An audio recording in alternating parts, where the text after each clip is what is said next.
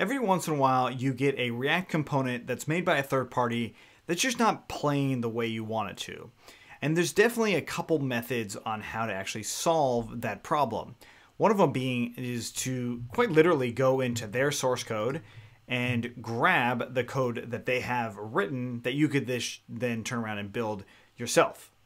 That's one option. Another option, of course, is to issue or send an issue to them about that problem. And then finally, in the case of the one I'm going to solve that's related to the last video, is sometimes it's something just little that's related to CSS. Or maybe you want to customize CSS and override whatever those default CSS methods are for any given component.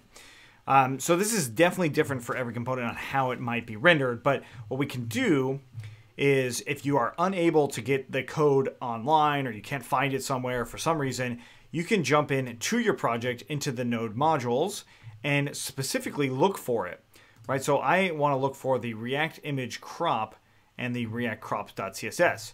So I'm going to scroll all the way down to whatever that React is. And this hopefully helps you marvel at React a little bit too, is there's all of these components, and still when it's built, it's just a very, very small little piece. Okay, so I found React image crop, and here is the code for it. So I've got React crop here. This is actually the module itself, right? There's all sorts of things going on. It's one big page, one big JavaScript page that you could go through and sort of try and figure out what it is that's actually going on if you wanted. And that's true for any of these modules, right?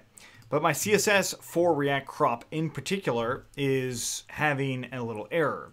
Now this error is definitely not that big of a deal, right? It's just we have to replace fill available to stretch. It's not a big deal in the sense that that is just a little spec that has changed. It's still going to work, but overall, this is something that might affect our cropping mechanism in the future. So I'm going to just override these default CSS with this recommended thing. But what I'm going to do is, instead of going obviously into the node modules themselves, or maybe not so obviously, what I'm going to do is I'm just going to copy that whole thing of CSS and then go back into my project. Inside of Learn, I'm just going to make a new file here and say custom and then dash drag and image crop.css, right? So that's roughly what it is that I'm doing here, but it's really just my custom image crop.css. I bring that in, pop it down, save it, right? I'm going to assume that it's actually valid CSS, but here is where you could absolutely change any of the CSS as you see fit. So going back in here, instead of importing now the React crop.css, I can actually import my relative import, and that is going to be my custom image crop CSS. Save that. And of course, that error is still happening, but now it's happening relative to my project. So I can just come in here. It looks like it's at line 15 and then column 5. So we come into that CSS, line 15, and then here you go. So it's saying not to use fill available, but instead to use stretch. So I'm just going to do dash stretch. Okay, and I'm going to assume that available is fine because it's not giving me an error about it. But I save it from available to stretch, and I refresh. What do you know? That error goes away. But again, this is a and I wouldn't say a very common thing, but it is something that you might need to do from time to time. And instead of trying to change the raw code every single time, you could just go in and change that one portion.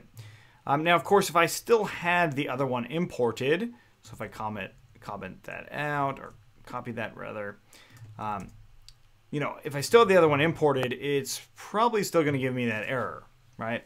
So it's not like it went away. That error is still definitely there, but at least it went away from my local testing.